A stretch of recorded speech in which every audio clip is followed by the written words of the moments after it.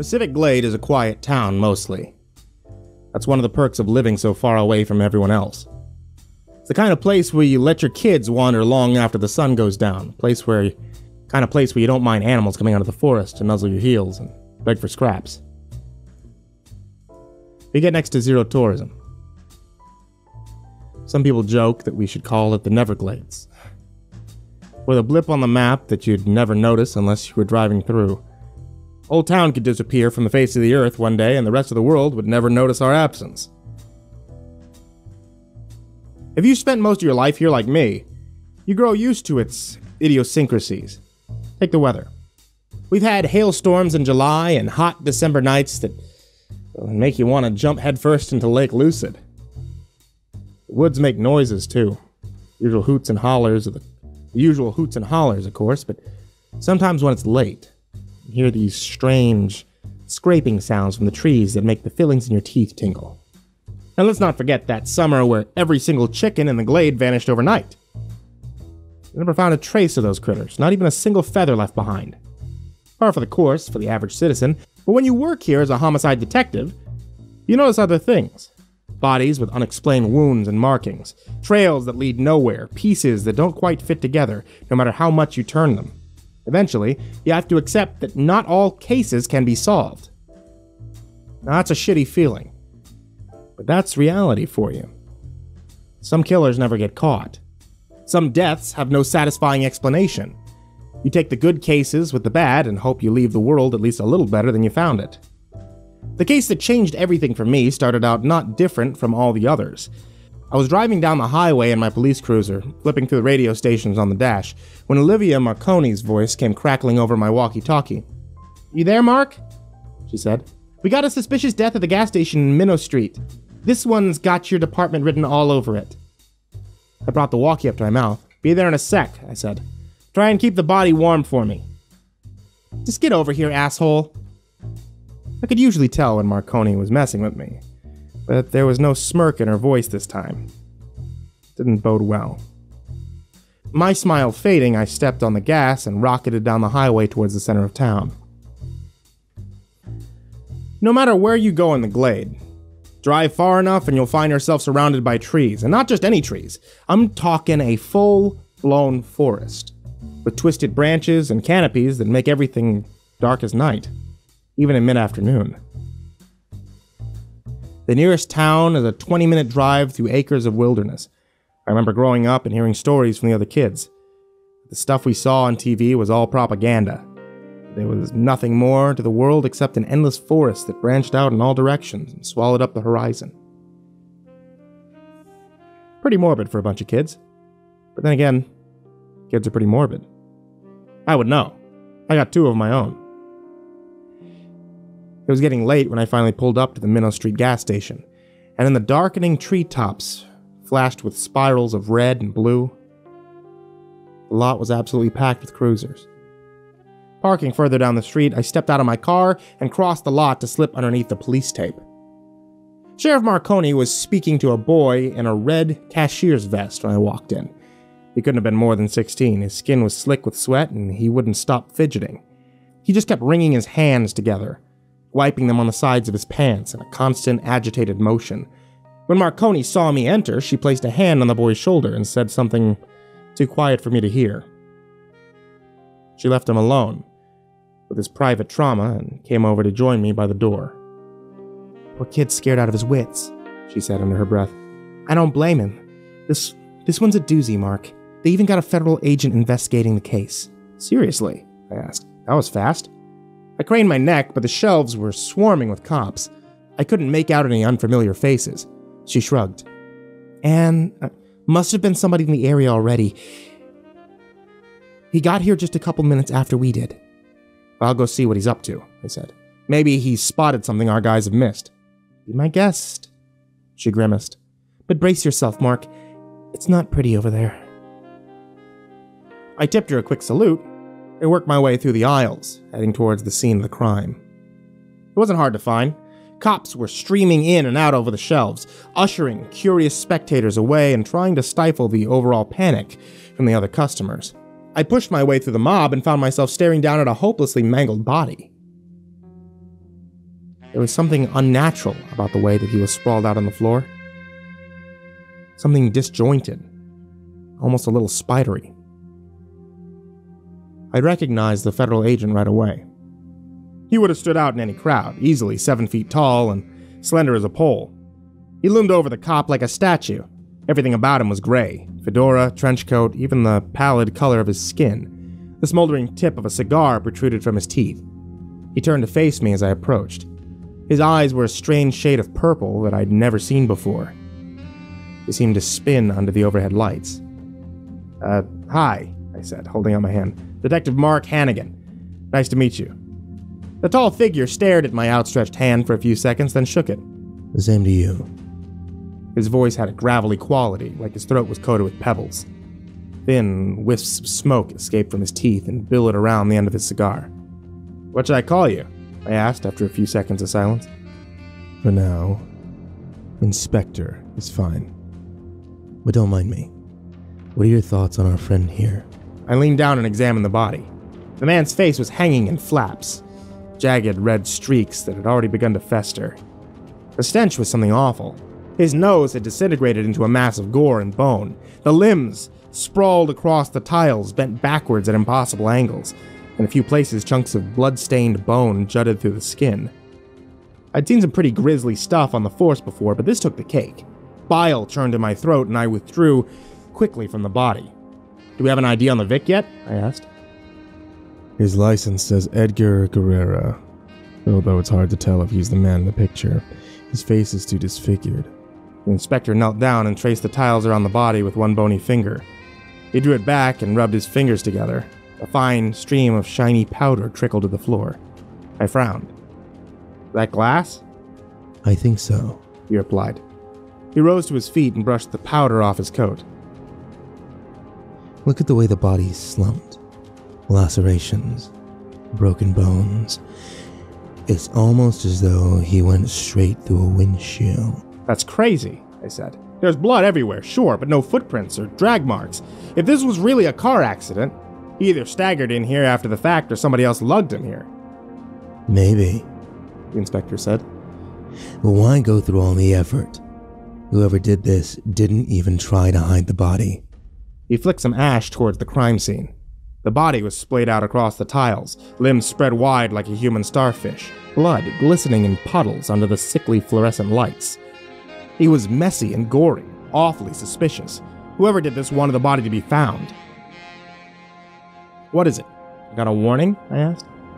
The inspector gazed down thoughtfully at the body. It's possible, of course. That's assuming this was murder. That someone left the body here intentionally. If this was just a freak accident, we've got an entirely different situation on our hands. And that worries me. I'm not sure I follow you, Inspector, I said, but he didn't elaborate. He kept staring down at the body, purple eyes spinning, lost in thought. Shrugging, I took my phone and snapped a few photos, trying to capture the scene from every angle. Marconi and I could get a closer look once I got the pictures back to the headquarters. All the while, the inspector stood utterly still. If it weren't for the curls of steamy breath escaping from around his cigar, I might have mistaken him for a statue after all. Marconi was leaning against her cruiser when I left the store. I watched as she pulled a stick of gum from her pocket and brought it up to her mouth like a cigarette. Marconi had quit smoking a month ago, and had taken up chewing gum as a substitute. I almost never saw her without a wad in her mouth. She said it helped her relax, and who was I to judge? I walked over and joined her by the cruiser. What did the kid tell you? She snapped the gum in the back of her cheek. He was shelving some cereal boxes when he heard this loud crumpling sound, like somebody crushing a really big can of soda. He went over to the next aisle to check it out and found our friend Mr. Guerrera just lying there. Said he screamed for a few seconds before running to the bathroom to puke. His story checks out with a few customers that we could talk to about it. That sounds like it happened in a matter of seconds, I said. But how is that possible? Guy looks like he's been in a car crash. Nobody could get that mangled that quickly, let alone in a fucking gas station. Marconi turned her head and stared at the convenience store doors. The inspector just wandered outside, cigarette tip still smoldering. He shoved his hands in his trench coat pockets and strode off down the sidewalk. His stride was strange. His body didn't rise and fall with each step. It stayed completely level, as if he was gliding along the ground. I watched the steady glow of his cigar as he turned the corner and disappeared from view. "What do you think of that guy?" Marconi asked. "I only talked to him for a few seconds, but he gave me the creeps." "Yeah, he's definitely something," I said. I craned my neck, but the inspector was long gone. Never seen anybody quite like him. Not a bad detective, though. Marconi gnawed on her gum for a few pensive seconds. "Well, I hope he wraps up this case quick," she said. "I'll rest easier when the feds are off our backs." She spat the wad back into her hand and folded it into the empty wrapper. I stood back as she opened the cruiser door and hopped into the driver's seat. Before she left, she rolled down the window and gave me the dimmest of smiles. "See you back at the station," she said. Then she revved the engine and rolled backwards out of the parking lot.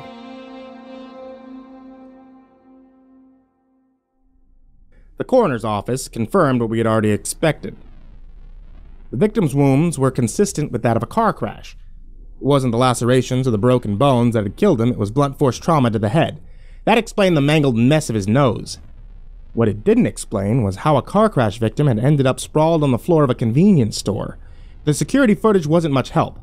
It showed Edgar Guerrera entering the store and browsing the shelves, but after a few minutes the camera began to fizzle and grow riddled with static. By the time it came back into focus, Edgar was dead. Sabotage? Had someone messed with the security camera to conceal their involvement in his death? Nothing seemed to make any sense. Trying to find meaning in this case had me working late into the hours of the night. My wife, Ruth, called me a few times to make sure I was okay. I couldn't tell her too much about the case for obvious reasons, but Ruth was perceptive. She'd seen a couple of my cases on the news, and she knew how dark these things could get. I promised her I was fine and that I'd be home within the next few hours. She didn't quite sound convinced, but said that she'd leave dinner in the fridge for whenever I got back. My investigation into the life of Edgar Guerrera brought up zilch. He was working at a car repair workshop down in the lower Glade, and doubled as a night janitor at Pacific High. He had a wife and 2 daughters, and went to church with his family on Sundays. I couldn't figure out why anybody would want to kill this guy. He was as vanilla as they come. He had no obvious enemies, no one who harbored enough of a grudge to murder him in such a gory and visible way. Unless the inspector was right, and this was somehow a freak accident, which left us where? That line of reasoning made even less sense than the murder theory. By morning, I was a walking headache, and it had only gotten worse when news of another dead body came over the police channel.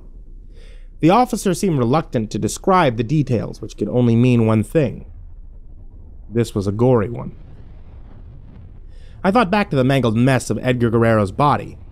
Wondered what kind of fresh horror they'd stumbled upon this time. There's no point in putting it off until later. Grabbing my jacket, I headed out the door and climbed into my cruiser.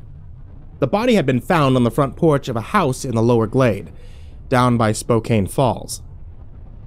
Few details I could get over the radio were maddeningly vague.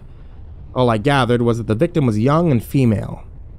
However she had died, it was too gruesome to announce over the airwaves. I stepped on the gas and urged my car to go a little faster. The victim's house was a pretty little number, white fences, low-hanging eaves, a front yard laden with flowers of all colors. The falls crashed like pistons in the background. I drove up the driveway, talked for a bit with the officer on duty, and then got out of my car to investigate the scene. I pulled on a set of latex gloves as I did so. A pair of cops were standing together and muttering to one another by the front porch. They stepped aside, warily, to let me through. The porch reeked of rotten body smell, and I had to hold a hand over my mouth and nose before I dared to get any closer. The victim was a blonde-haired girl in her late 20s or so. The entire left side of her body had collapsed into a splattery mess of gore that spread outward in all directions. One green eye still stared blankly into the distance. I knelt down, observing the splintery remains of her limbs for anything out of the ordinary. It was difficult. My eyes were swimming, and I had to fight back the urge to retch. When I looked up again, the inspector was slouched in the doorway. His fedora was pulled low, and his face was framed in a halo of smoke. That damn cigar again. It was like an extension of his body. I almost couldn't imagine him without it. "Did the Fed send you down here?" I asked.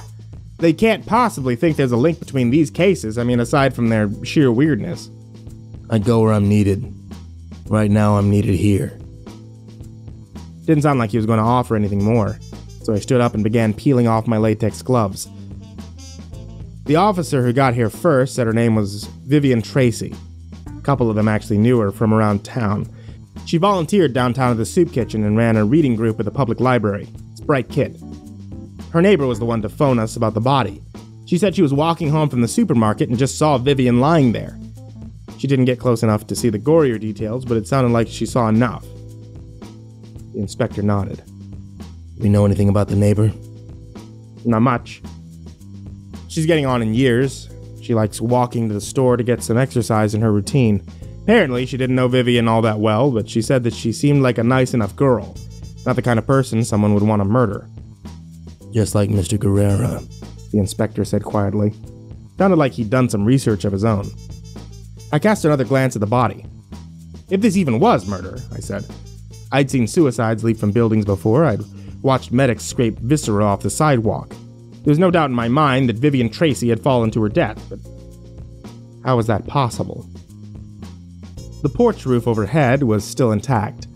She obviously hadn't come crashing through it. And there was no way our would-be murderer could have dragged the body here. The splatter made it all too clear that this was the point of impact. "The hell's going on here?" I muttered. The inspector leaned down and tilted what remained of Vivian's arm with one hand. Her skin was streaked with blotchy green patches. It reminded me of the grass stains my son got on their knees after soccer practice. "Is this significant?" I asked him. "Everything's significant," he replied, straightening up. "You should know that by now." Steam trailed from his cigar in slow, almost thoughtful spirals. My head was starting to throb again, and the insistent crashing of Spokane Falls wasn't doing much to help. I rubbed my aching temple. It had been a long day and a half. Maybe things would start making sense if I went home and recharged my batteries. It was around 3 a.m. when the cell phone on my dresser began to buzz. I've always been a light sleeper, which is lucky for a detective. You never know when you need to be on your feet in a hurry. I fumbled for the phone and brought it up to my ear. "Detective Hannigan," I said, keeping my voice to a whisper. Ruth was fast asleep next to me and I didn't want to wake her up. "It's me," said the voice on the other end of the line. The inspector. The connection didn't muffle his voice, which created this unsettling illusion that he was crouching by my bedside, speaking directly into my ear. I rubbed my eyes and peered around the bedroom just to be on the safe side. "How'd you get this number?" I mumbled. The inspector either didn't hear me or chose not to answer. "I've been doing research down at the station, and I may have picked up a lead on the Tracy Guerrera deaths. Can you head to the Suquamish Bluff area and do some recon?" I squinted at the clock on my desk. "I'm officially off duty, Inspector. Are you sure you can't ask one of the other officers? I'm pretty sure Marconi's out patrolling right now." "No, it needs to be you, Mark. Call me when you're on the road, and I'll give you the specifics." "Hang on, Damn it." The man didn't leave much room for conversation. I stared at the glowing screen on my phone for a few seconds before sighing and placing it down again. Ruth's eyes were open when I turned to get out of bed. They glittered a little in the light from the window. "Duty calls?" she asked. She drew back the covers a few inches and began to knead the fabric with her right hand. The moon dappled her bare skin with shadows of leafy branches. I leaned over and kissed her gently on the forehead. "I won't be gone long. I promise." She surveyed me, silent, her eyes refusing to give away that she was thinking. "Just stay safe," she said at last. I told her I would, and I slipped out of bed. Grabbing my jacket from the bedpost and tripping hastily into a pair of work boots. I called the inspector as I headed outside and fumbled through my jacket pockets for the keys to my Camaro. "Okay, I'm here," I said. "Tell me what you got." Both victims had ties to a high school teacher named Elroy Pickett, he replied in that strangely crisp voice. I glanced around again before slipping into the driver's seat. He's a botanist. Teaches environmental science at the school where Edgar did his janitorial work. He's also a head volunteer at the youth group Vivian Tracy attended up until her death. I paused, waiting for more. That's it? I asked. You got me out of bed for a connection this flimsy? I'm sorry, Inspector, but there's nothing to even remotely suggest that this is a lead. People know other people. It's not so unusual for both Vicks to have mutual friends in a town this size. The inspector let out an exasperated noise that I can only describe as a hiss. But that's the thing, he said. They don't have anyone in common. I checked as many sources as I could, and as far as I can tell, Elroy is the only link between our victims. Plus, Elroy himself seems to have dropped off the radar. He hasn't shown up at school for the past week, and nobody has seen him around town since then. He's holed up in his house doing God knows what. That's why I want you to do a little snooping. Scope out his home and see if he's up to anything suspicious. I sighed. Fine, I'll humor you on this one, but you'd better be on to something here. The voice at the other end of the line is quiet for a few moments. I don't know if you believe in intuition, Mark, but every nerve in my body went on edge when that man's name came up on the database. One way or another, he's involved with this, and I intend to find out how. He gave me Elroy's address and hung up before I could get another word in. A real talker, that one. I shook my head, turned the wheel, and headed down the back roads that would take me all the way to Skokomish Bluffs. When I was a kid, the Bluffs had a reputation of being haunted. Indian burial grounds and such, you know how it is. But mostly the Bluffs were just quiet. We almost never had disturbances this far out of town. The few people who lived out here kept to themselves, and so did the animals who poked their heads out of the forest from time to time. This was off near the edge of the glades. You couldn't walk 10 feet without stumbling into a line of trees. The view from the top of the bluffs was stunning. During my younger years, I used to come up here with my friends and watch the setting sun sink behind the line of treetops. It made the entire forest look like it had gone up into flames. I drove through a couple of acres of wilderness before the ground sloped upwards and the trees gave way to a grassy emptiness. The road beneath my tires was more dirt than pavement. From time to time, the occasional house would rise from the landscape and flit past my side window. Most of them had seen better days. Grimy, warped wood that glistened in the moonlight, and shutters hanging askew. That sort of stuff. A few lone cattle drifted through the fields, nibbling aimlessly at the grass. It wasn't hard to find Elroy's house. The place was in much better shape than the houses I had seen before, and there was a massive greenhouse sprouting from the back that seemed to teeter on the edge of the bluffs. Hadn't the inspector said Elroy was a botanist? I parked my car in a nearby thicket and cut the engine. My headlights faded. Then I settled back into the driver's seat and waited. What was I waiting for? I had no clue. The likelihood that Elroy would be awake at this hour, let alone doing anything suspicious, was close to nil. But the inspector had been insistent on me coming here, so I figured I owed him the benefit of the doubt. I kicked my feet up on the dashboard and stared at the empty windows, watching for any signs of movement. Around 4:15, the front door opened suddenly, and I froze where I was sitting. An elderly man with feathery white hair came limping onto the front porch. Elroy? He looked older than I had expected. I followed him as he hobbled over to the porch swing and eased into it with a visible wheeze of breath. I sank deeper into my seat and dialed the inspector on my cell phone. Anything? He asked right away. I'm at Elroy's house, and he's just walked onto the front porch, I said under my breath. A little late for him to be out, don't you think? Especially someone his age. I could practically see the inspector wrinkling his brow. His age? What do you mean? I mean, he's seriously old. Old enough to be my grandfather. I don't know, Inspector. Seems like you might have made the wrong call on this one. There was a sharp intake of breath from the other side of the line. Don't go anywhere near him, the inspector said. His voice, usually so collected, now bordered on frantic. Shit.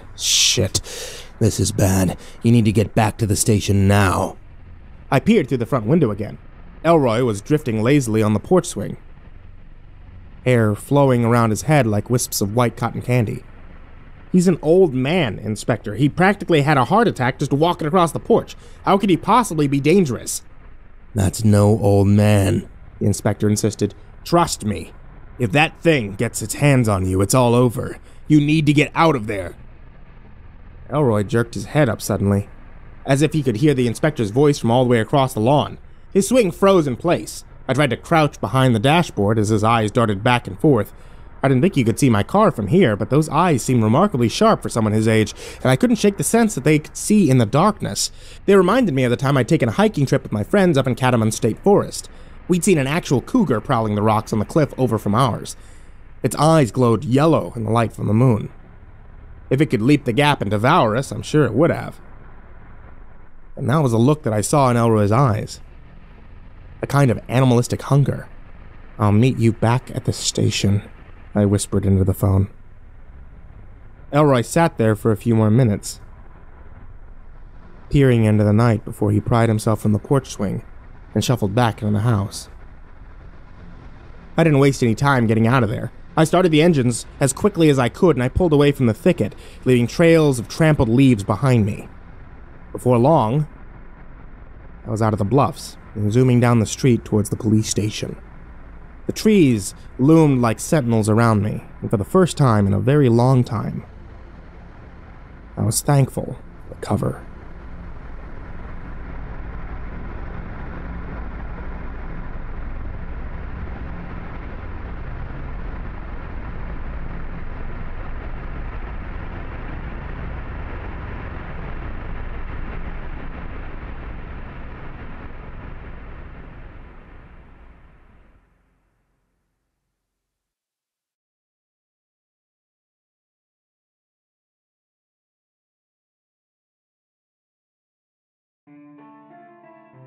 Hey there kids, it's me, MrCreepyPasta, and I wanted to tell you all thank you so much for listening to tonight's story, or watching tonight's story if you're on YouTube. If you're not on YouTube, that means you're probably on the podcast that's available on iTunes, on the Google Play Store, and is now actually available on Spotify, and doesn't use as much data. So, hey, that's a thing. If you guys aren't listening on YouTube or Spotify, then I have no idea how else you could have found me. Unless you found one of those books on Amazon. You know, the Creepypasta Collection, Volume 1, Volume 2. Those are things too. Oh well, I don't know how you would have heard me there, seeing as this was recorded like 2 years after those came out. Well, anyway. Thanks for listening, folks. And sweet dreams.